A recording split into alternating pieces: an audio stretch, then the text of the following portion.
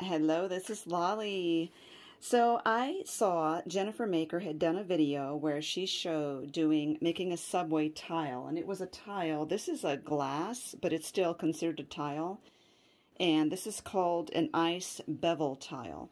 And she was showing how she did this with the knockout words across the back word. And so I started watching her video and I realized she's doing it in Cricut and there's no offset feature, and I really wanted to learn to do this in Cameo. So got this figured out and decided to share it with you. And stay tuned and I'll show you how it's done. Here we are in Silhouette Design Studio, and mine might look a little different than yours because I have the business edition. However, all of the functions I'm going to perform today will be available in the basic edition. The first thing I want to do is grab my drawing tool and select the rectangle, click and drag it. Then I'm going to click the arrow just to stop making rectangles now. And I know that my tile is 11.5 by 3.5 inches, so I'm going to come to this transform panel on the right side, come up here and select this for scaling. I don't want to lock it because I don't want to save the proportions of this, so I'm going to change it to 11.5 by 3.5 and apply.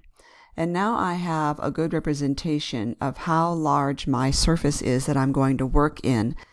Now I think it will make it easier if I come over here and fill it in with a very light gray, just to show, let's use this, to show my work area better, but I want to increase the transparency because I'm working on a glass tile, not really a gray tile. Okay, so now that I have that, I want to type in my first word, the very bold word in the background. And so I'm going to type in all caps like that. All right, so let's change the font. I want to use a very bold font. So I'm going to come down and so I have quite a few fonts here, but I'm going to select Impact right there. Okay, now I can make this bigger just by dragging. You see that blue line that occurs now and then, like right there? I don't like that, so I'm going to come over here to my page setup, select this here for the grid settings, and disable smart snapping. It's a new feature I don't care for. Now, when you're looking at a font, I want to space these out a little bit, so I'm going to highlight it, right click, and ungroup. Now I'm going to move the Y out a little bit, highlight them again, come over here to the transform panel and space them horizontally. Now it spaces them out evenly, but what it's looking at is this distance between letters. So here it's looking at the distance between this part of the L and that part of the Y, but the illusion is that they're too far apart, so I want to bring this back in a little bit. Now I'm going to highlight them and center them to the bottom, right click, actually, but what I still have right now is that each of these individual letters is basically just a line cut in the Silhouette Design Studio. I want to turn it into this whole thing is a shape. So if I highlight the whole thing and right click and I say make compound path, now it's considering this as one shape. And I probably should, let's get out of here. I probably should go ahead at this point and fill it in. I'm going to fill it with black, and I'm going to do the line in black as well. Okay, and now I can see how big I want that. And I'm not really looking at specific measurements. I'm just looking at how it fits on my tile here, and that's good enough. I think that's pretty bold right there. I could do it just a pinch bigger. Okay, and now what I want to do is create what I'm going to use to knock out this, and that's my next word. And then off click so it gets out of there. Now I'm going to do this red. The line is already red. I'm going to fill it red because I really need to be able to see what's going on here. And I don't want this font. I want a long kind of scripty font that stretches out a little bit. And so I'm going to choose Dreamland Arrows. You see how spread out that is? but I also want to add the arrows on both sides. So this is in Silhouette Design Studio. I will give you the file name, but I want to add arrows and I want to make it a little bit longer. So I am on a Microsoft computer on Windows 10, so I'm going to type in my bottom, that white search bar in the task bar, I'm going to type in character map and select it. When that comes up, it will have all of your fonts in here, and you just need to click this and find your font. It's already on Dreamland Arrows. So what I want is the back end of my arrow. I don't know what you call that. And I'm selecting one. Let's select this one. Select, copy. Now, I need to come back to Silhouette Design Studio, click my word here and move my cursor right at the beginning. And if I do Control V, that will paste that in there. Okay, now if I do Alt Tab, that will bring me back to where I'm going here, working with this, and I want this, but use this dash, but I need to get rid of this characters to copy. I need to click that and backspace.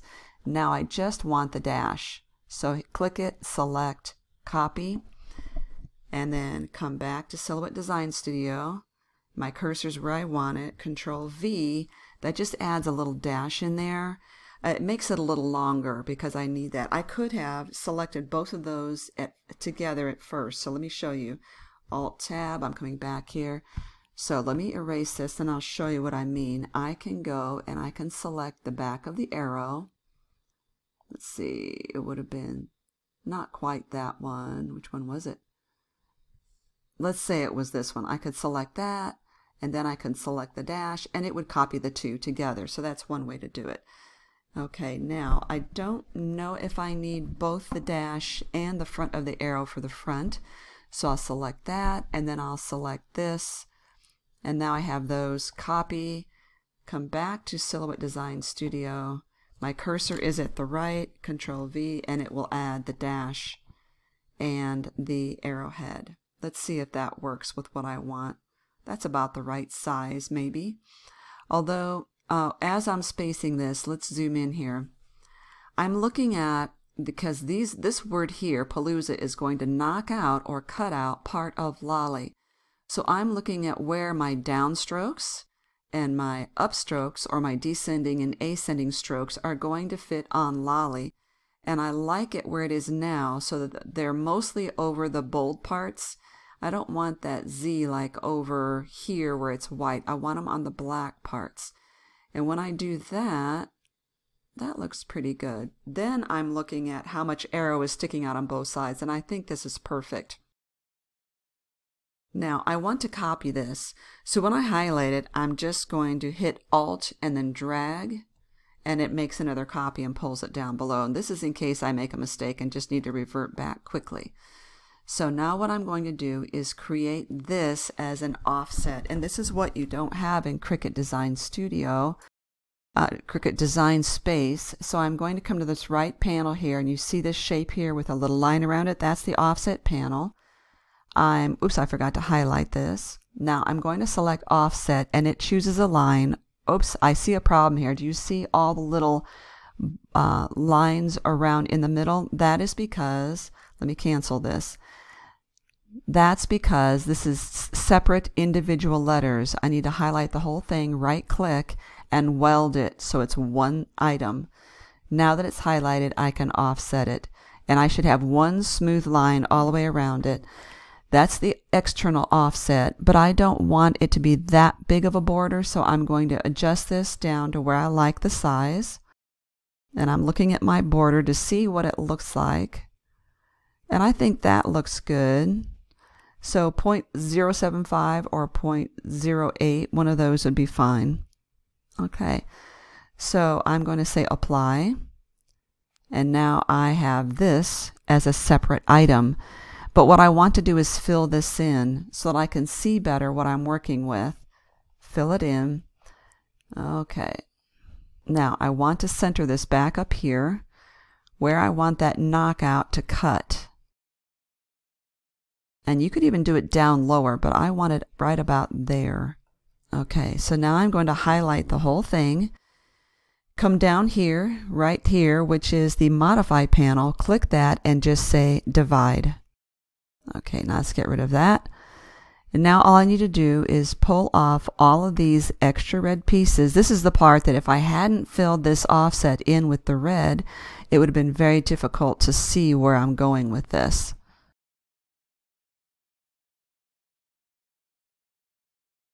And I don't want to grab any of the black because you see what happens? You don't want that. So I'm going to hit return there, or refresh or redo. And one more. And now I can see what my knockout looks like by dragging this up. Beautiful. That is so smooth. But all these are in separate pieces, so I'm going to highlight that, right click and group them together. Let's highlight all of this and delete it.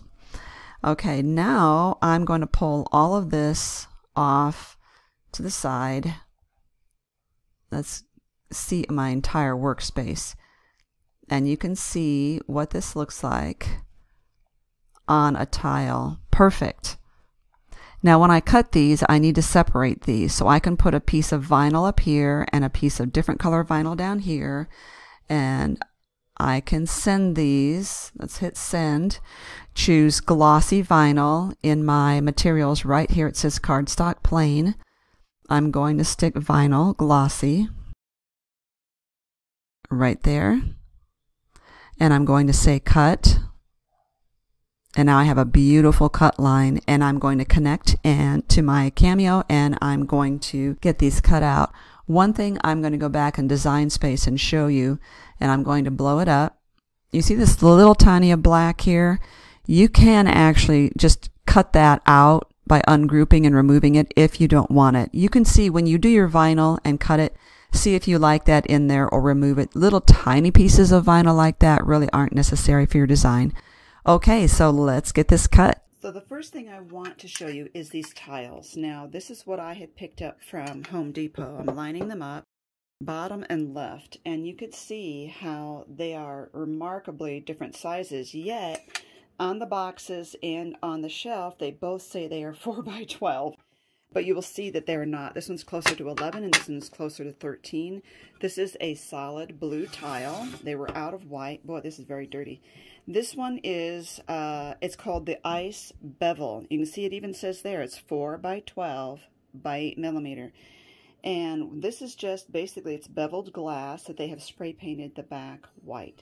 And it gives it this beautiful look. So I'm going to wash this. I'm going to take alcohol to it before I put any vinyl on it. Okay, I know we've got glare on this, so this is my tile, and I'm going to get some alcohol on that with a non-linty cloth so that I can make sure there's no fingerprints or smudges on it. And then I'll just set that aside and let that air dry. Now I printed these, or cut these out, and in these two colors. Now they're brighter than my craft room colors, but I really like them, so I decided to go with it. Okay, so what I want to do, it's crooked, but it'll still work.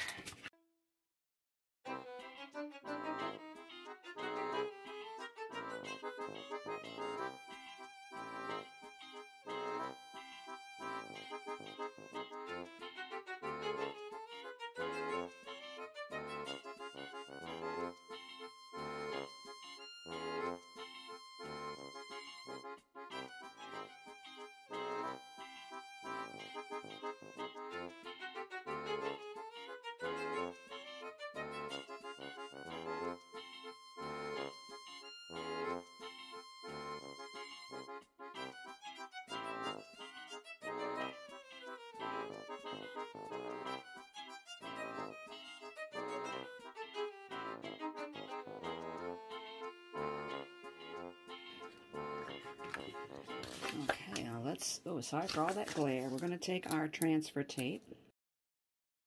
See if I can get that lined up on the bottom there.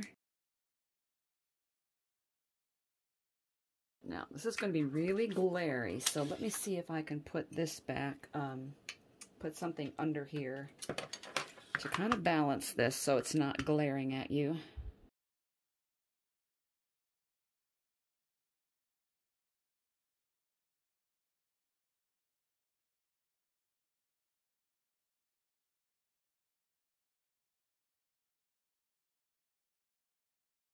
Very good. Now we want to get this. Not long enough, so let's get another piece.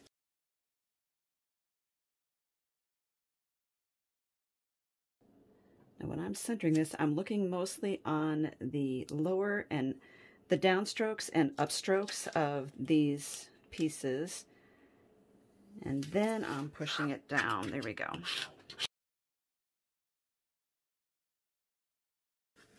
Oh, perfect. So what I think I'm going to do is get one of those small paint easels and use that to put this on display. I think this is so cute. Oh, goodness gracious. So I was really thrilled to be able to figure this out. I am loving it. I'm glad I didn't just use black and red. I think the colors really make this pop. So thank you for watching. Make sure you look at the links down below.